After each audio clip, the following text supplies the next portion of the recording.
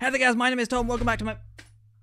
Oh, Boba Fett fell down. Hey there guys, my name is Tom, welcome back to my movie channel, and thank you very much for joining me for this, my review of The Mandalorian Episode 3. Now, full warning, this video is going to contain spoilers for Episode 3. I can't really talk about these episodes without talking spoilers, so I apologize to anyone who hasn't got Disney Plus yet. I know there are countries that don't have it.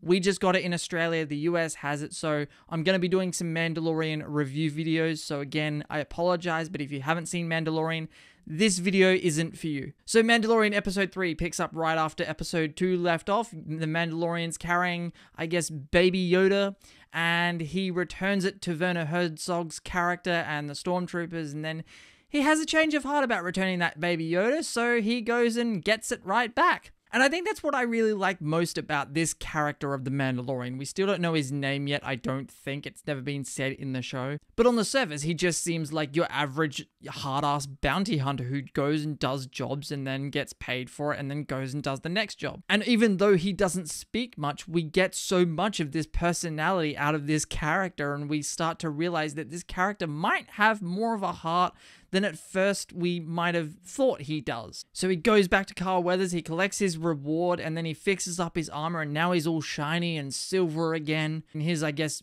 Star Wars equivalent of a vibranium outfit. And then he goes back and rescues Baby Yoda from the Doctor, and we're really not sure what their end goal is with the Baby Yoda thing. Because some people had pointed out that the Doctor, who works for Werner Herzog's character, has like the Camino symbol on his outfit somewhere. I haven't actually spotted it yet. But it does raise the question, what are they going to do with this Baby Yoda? Someone suggested that they want to clone it because it is strong in the Force and it's a rare species, so maybe they want to use Camino cloning tech and clone this thing, or maybe they want it dead. I don't think they want it dead, but I'm not sure what the end goal here is with the Baby Yoda, but I'm very excited to find out because it seems to be like the central plot point of this entire show. I'll be honest, I didn't like Episode 3 as much as I enjoyed the first two episodes. I really like episodes 1 and 2, and episode 3 is a good episode. I just don't like it as much as the first two, but I really am enjoying The Mandalorian so far. I didn't like episode 3 as much as I enjoyed the first two episodes. I thought they were better overall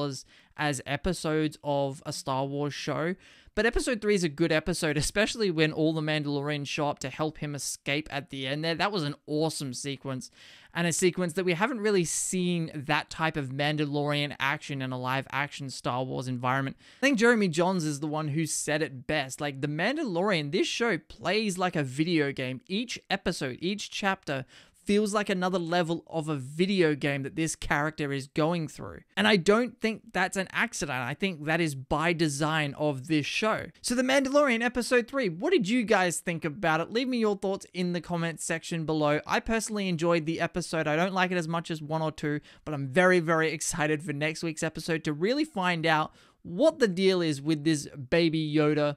What is The Mandalorian going to do next? What other surprises does Jon Favreau have in store for us? I'm very excited to find that out. Make sure you hit that subscribe button and ring that notifications bell so you never miss out on my take on all things movies. My name is Tom, and this is The Way.